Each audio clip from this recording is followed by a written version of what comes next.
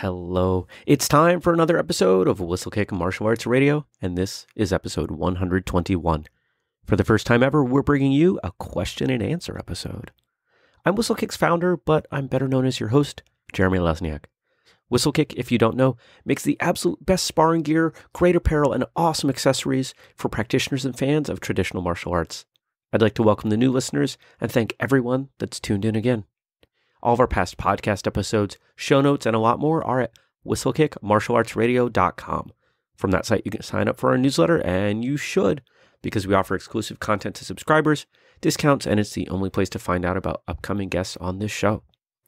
We're rolling out new items all the time, and one of our most popular recent ones is a 3/4 length sleeve baseball jersey style tee. It's really comfortable, soft fabric.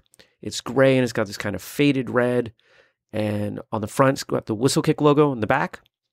It's one of our most popular sayings from social media. When you feel like quitting, remember why you started.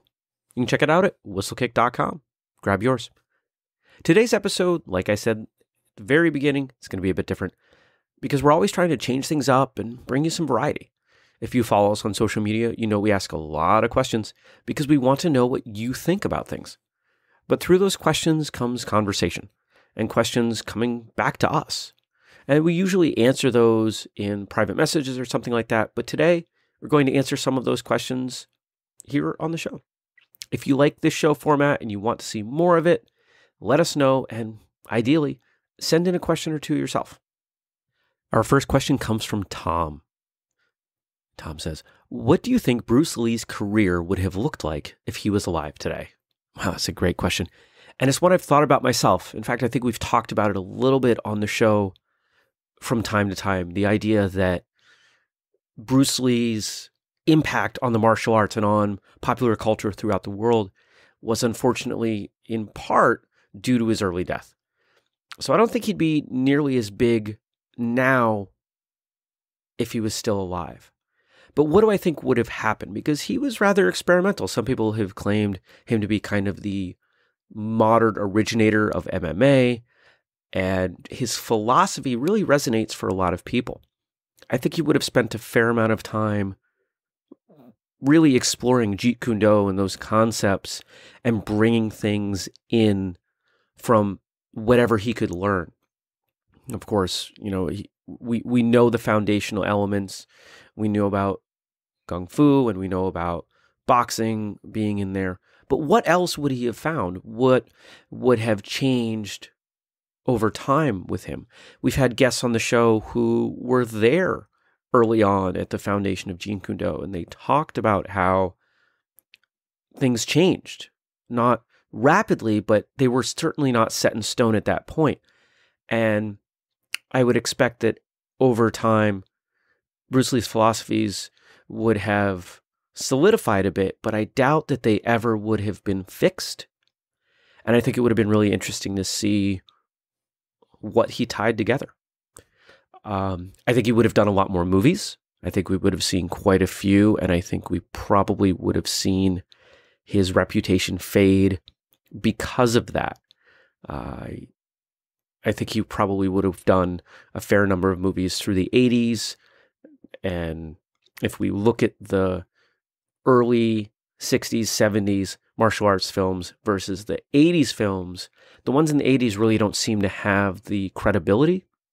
When we look at the movies that our guests have offered as their favorites, very few of them come out of the 80s. That was kind of, you know, the Van Damme era. We've certainly got some Jackie Chan movies in there and everything. But when you think about the best martial arts movies, they tend to be either before the 80s or after. So I really think his reputation would have suffered because he probably would have kept acting. And I bet he would have written a fair amount more. I bet there would be quite a few books out there on various subjects. And I don't think he would have faded away. I don't think he would have allowed that to happen. I think he was too passionate about what he did to ever take a background role. But that may have led to some people not thinking so well of his insistence to stay in the forefront. I think we've seen that in other industries, but that's a whole other subject. And our next question is from Jackie. I'm 18 and love martial arts. I've been training since I was 9, but now I'm at college and I don't have very many options to continue my training. There's a martial arts club on campus, but it's very different from what I'm used to. I'm missing my dojo back home, but it's too far to drive. What should I do? Wow, Jackie, that's a tough spot, and one that, honestly, I went through when I was in college. I went to college 3.5 hours away from where I grew up, from the only martial arts school that I ever knew, the one I started at, earned my first black belt at, and I loved it. And here I was on campus in a major city, but without a car, without really a lot of confidence using the bus system. So I limited myself to what was available on campus. And when I originally started, my freshman year, there was one club, and it was a karate club. And it wasn't that different from what I was used to. Certainly not in hindsight. At the time, it felt really different, but it was really the people that I struggled with. The instructors that came in from off campus, honestly weren't that good. So I really had a tough go of that.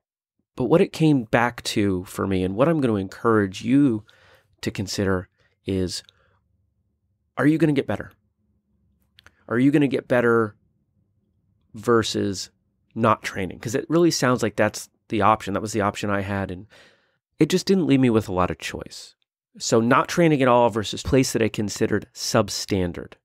Obviously, not training, you're going to fade a lot faster. Even if my skills diminished from training at this place, they weren't going to diminish at the same rate as not training at all.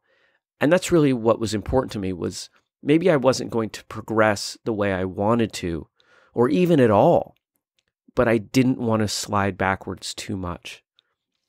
When I look back over that time training in that school, I made some friends, and I had the opportunity to experience what I think of now as a mediocre martial arts school.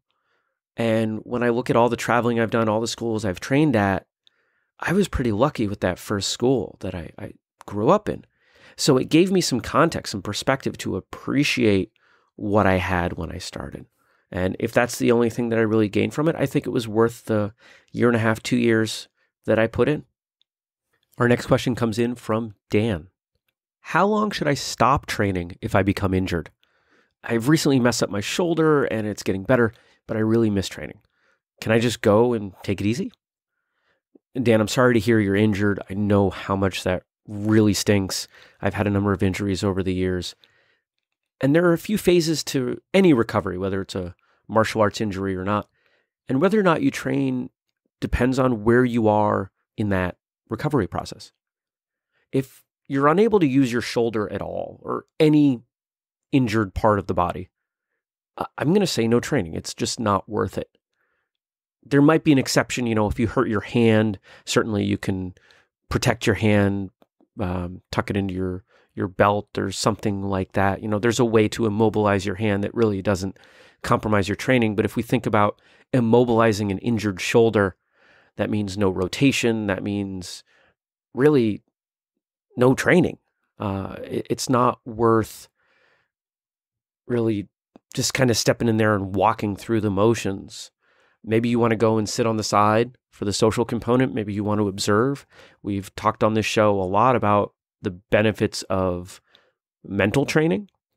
You can certainly visualize what people are doing. You can watch it, and you may even get a different perspective sitting on the side. Of course, you want to clear that with your instructor. Now, if you're a little bit beyond that point in recovery, if you can use your shoulder a little bit, then maybe you could train in a way that doesn't require that part of your body. So in that case, I think about keeping your arm tucked at your side, or wearing a shoulder brace or something like that. And you got to feel it out. You got to listen to your body and know what it's telling you. Is it telling you, hey, just existing with my arm in this sling hurts? Well, no, you shouldn't be training then. But if you feel like it's okay, then go ahead and do it. But if you're feeling okay about it, and maybe it still hurts, but you can kind of use it, Light training's okay, but I'd say stop immediately if the pain increases.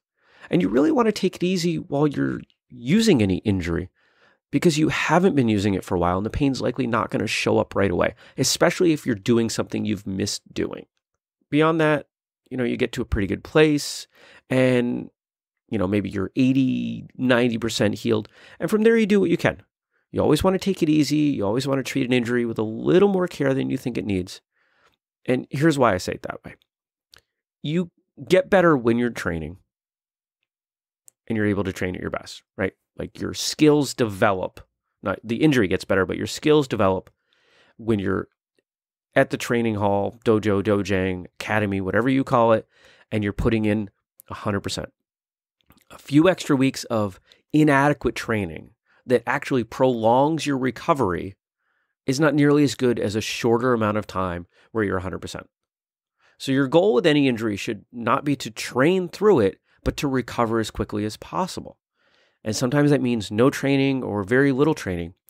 But even in the absence of training, there's a lot you can learn. You can learn a lot about yourself. If you're going nuts without training, that tells you something. What else can you do? How else can you adapt? How can you become a better person, a better martial artist without actually going out and training? And we did an episode on training in the car, just to give you some ideas of how you can better yourself as a martial artist without doing traditional things in classes. And we'll link to that episode in the show notes. Our final question for today comes in from Alex. If you had to spend the next year training alone with only one famous martial artist or actor, who would it be? Wow, that's a tough question, but also kind of a fun one, right? When I think about my answer, I think about who could teach me the most. And, don't get me wrong, there are a seemingly infinite number of people that could teach me amazing things. And I actually believe anybody could teach me something. But when I think about spending a year with them, I'm finding myself drawn to Kung Fu and the Chinese arts lately. The fluidity of it really speaks to me. But also, and we've heard about it a little bit, I've got some strong interest in gymnastics and in CrossFit and just movement in general. So when I think about those two things, the person who immediately comes to mind is Jackie Chan. I feel like he'd have a ton to teach me in both the martial arts world and also the movement world. Anybody who's seen his movies knows he moves exceptionally well. All of his stunt work, he's just a fantastic physical expressor. I don't even think that's a word in that way, but he knows how to move his body. And I think that that's something that's important to all martial artists, and it's something that I'm spending a lot of time working on myself. So yeah, if I could spend a year with anybody, it would be Jackie Chan. Plus, it's Jackie Chan, and who wouldn't love to say that they trained with Jackie Chan for a year, right? What did you think of this episode? Should we do more of these question and answer sessions? If you have questions you'd like to send in, go ahead. You can use the forum at whistlekickmartialartsradio.com, or you can get to us on social media, Facebook, Twitter, Pinterest, and Instagram. Or you could email us, info@whistlekick.com. And please put question in the subject line if you do send us an email like that.